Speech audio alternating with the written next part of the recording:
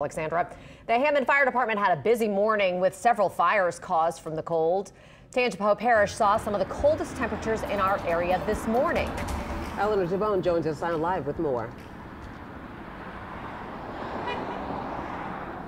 That's right, ladies. Now, there were 3 separate fires out here in Hammond today, and the fire chief here in Hammond says it's all a result of the cold. Now, Fire Chief Daniel Folk says one of the calls was to a restaurant where the heater started smoking. Another was a house fire, which he says started from a space heater.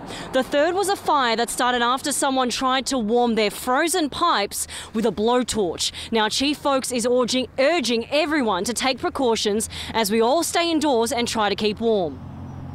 Understand space heaters. They're called space heaters not because they heat space, but they need space to heat. You want to make sure you have at least 3 feet in all directions surrounding your space heater. If you're using some type of fuel heater, like a propane heater, you want to make sure it's vented. You don't. Now, ladies, the advice from Chief Folks, if you are using a space heater, try and get one of the new ones. So if it falls over, it turns off automatically. Also, more advice, make sure you check your smoke alarm. Make sure it's working. Check the batteries, because Chief Folks says in the winter, we see many more heater-related fires. Reporting live in Tangipahoa Parish, Eleanor Javone, WWL, Louisiana. All great advice. Thank you, Eleanor.